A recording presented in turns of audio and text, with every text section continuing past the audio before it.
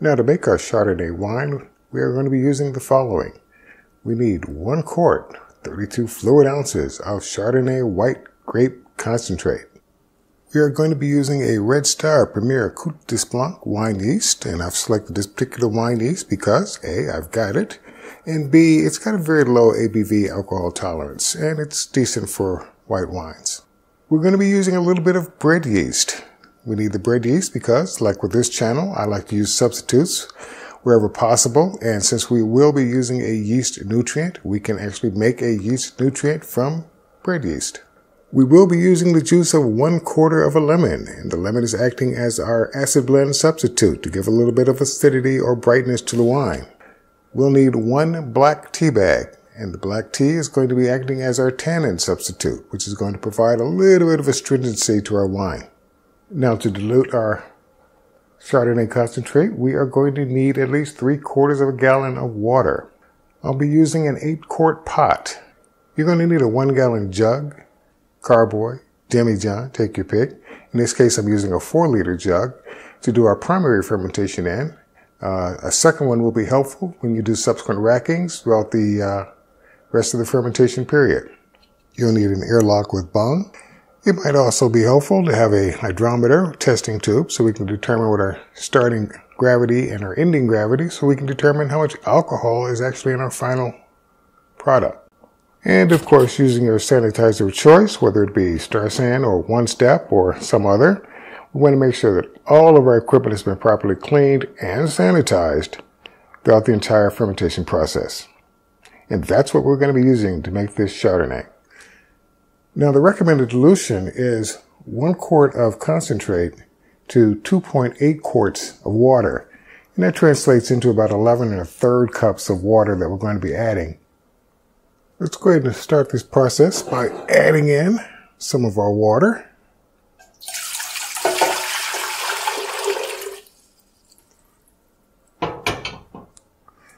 And we want to take a little bit of our water and put it in a small pot. Ooh, anywhere from 1/4 to 1/2 cup. Pour the remainder in our big pot.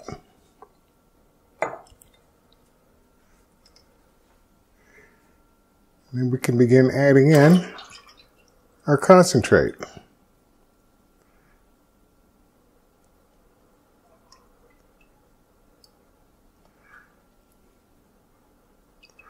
I will rinse this out to get every last little drop out of this container. But for the moment, I just want to mix that up.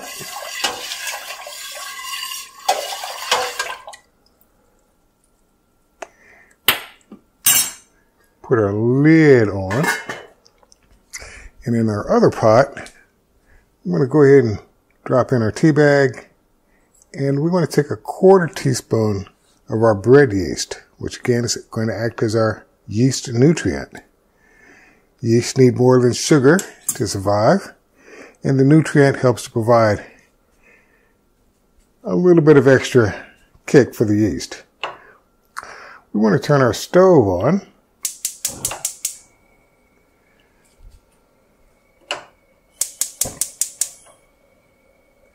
And we're going to bring our black tea / tannin substitute / yeast nutrient substitute to a simmer.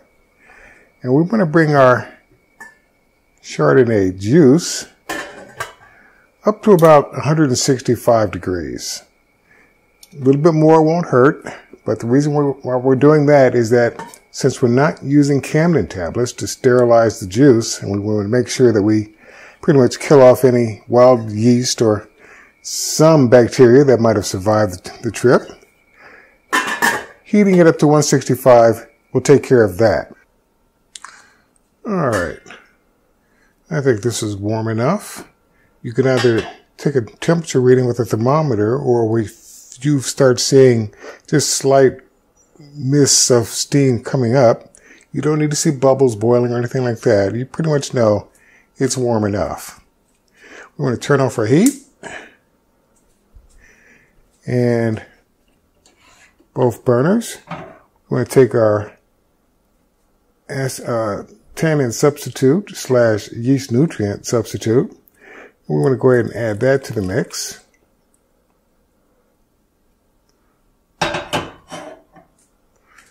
We're going to go ahead and put our lid back on. And we're going to let this come down to room temperature. Well, now that our mixture has come down to room temperature, we can go ahead and take our lid off and go ahead and add in our acid blend substitute, which is our lemon juice. I find that 1/4 of a lemon usually just about does it these days.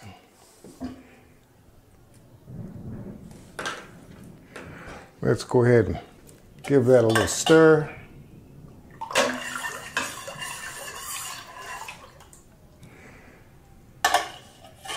And now let's go ahead and take a hydrometer reading. All right, looks like our hydrometer reading is coming in at 1.094. Now, I've taken the opportunity to spare you the process of me pouring the juice from the pot into the carboy. And since I've got a little bit of headspace, make sure the cap's on tight, I want to go ahead and give this a good little shake for about a minute or so.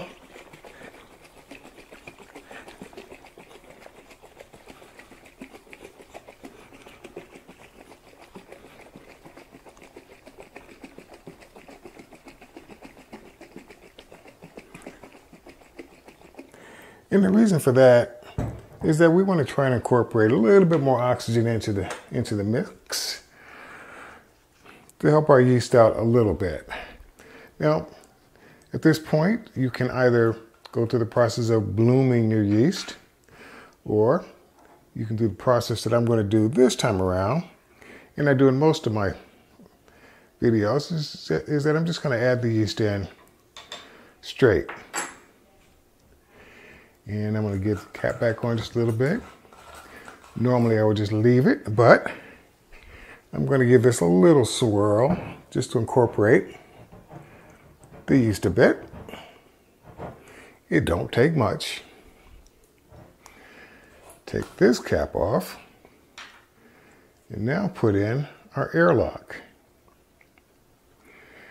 Now again, the purpose of the airlock is to let the CO2 that's going to be produced by the yeast as it's eating the sugar, it allows that an opportunity to escape without creating undue pressures on the bottle.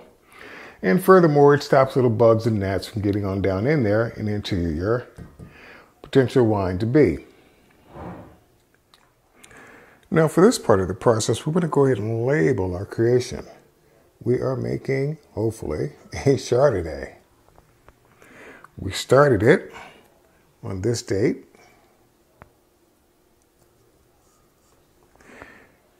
And our starting gravity, again, was 1.094. Now, of course, at this point, this is generally where the video tends to come to an end. However, it's become necessary for me to say the following. One, yes, there is a long process that's going to follow this stage here. Generally, those steps I have outlined in my channel's playlist under winemaking operations, which describes the subsequent rackings and later on the degassing and bottling and pasteurization and basically everything that precedes or follows this, you will find there. The only reason why I don't put them in my videos is because if you've seen one rack, you've seen them all, basically. When sediment starts to build up on the bottom to about, ½ an inch or so, then generally that's when I consider it necessary, somewhat necessary, to go ahead and rack it, which again is a process of transferring your wort or wine from this container into a second container, and then repeating the process as often as necessary. Now again, because we are not dealing with country style wines, which are pretty much good to go after several weeks or months, this one will take several years.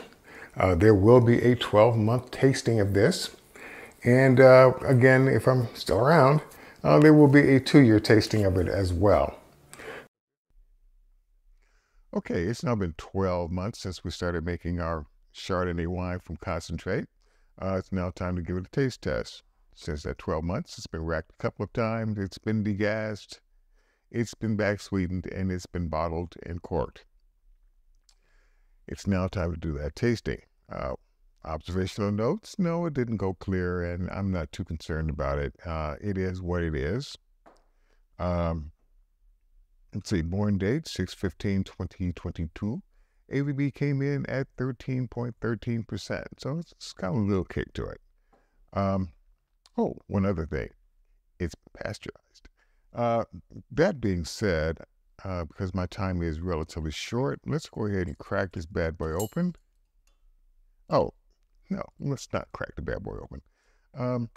When I say that my wine has been back sweetened, in case you guys don't know, it basically means that all of my wines will go dry, which means there's absolutely no sugar in it whatsoever. And I don't really like my wines that way, so in order to adjust the sweetness level, I add sugar after the fact prior to bottling. When I do tastings to find out if it's sweet enough, no, I don't pour a full glass and gulp it down. I use 3-ounce Dixie cups, and no, I don't use the full 3 ounces to do the tasting. It's more along the lines of just barely covering the bottom just to see if there's enough sweetness in it that's okay. One of the reasons for that is that you only get 5 bottles out of each gallon, so you want to try and make sure you've got enough left over to fill up your five bottles. So that's what happens when I do back sweetening. This is a standalone video on back sweetening, degassing, rackings, the whole 9 yards of all of the processes that you don't see on film. You can find standalone videos there. It's easier to do it there than to do it for each and every video, because I ain't got time for that. Now then, I digress. Let's get back to it. Let's crack this bad boy open.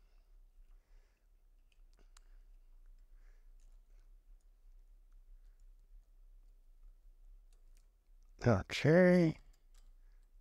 This might not be pretty. Oh, it worked.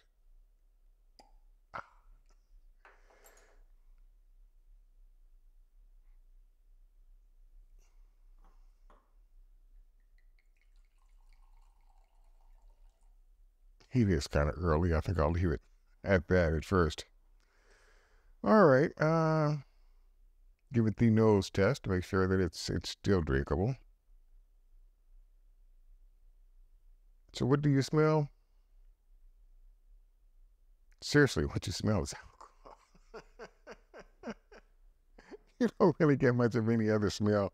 Not being a wine connoisseur, I can't say that it smells like Chardonnay or anything else. Basically, it's when I do the sniff test, has it gone bad?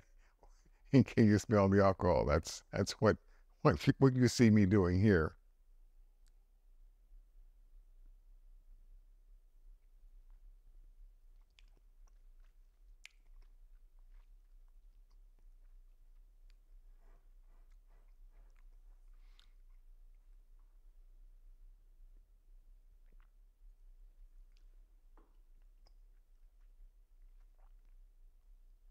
Does it taste like a Chardonnay? It does.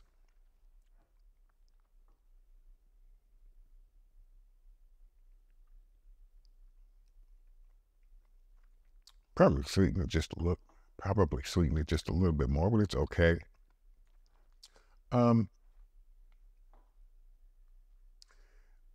It has a certain, on the back end, it has a certain dryness. It feels like it's drying your tongue just a bit. I think it would benefit from a little bit of breathing prior to drinking. To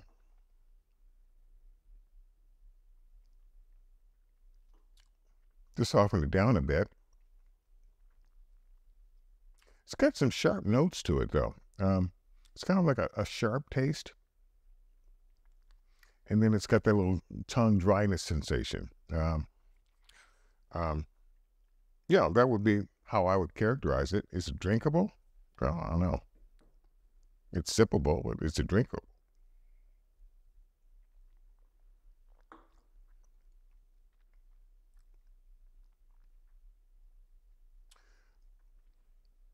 If I had to give a quick characterization of it, I would probably say probably another year for this to be finally finished. Yeah, I'd give this one another year. So we're talking 2 years from start to finish. I mean, you can drink it now. It's fine. It's okay. It's okay.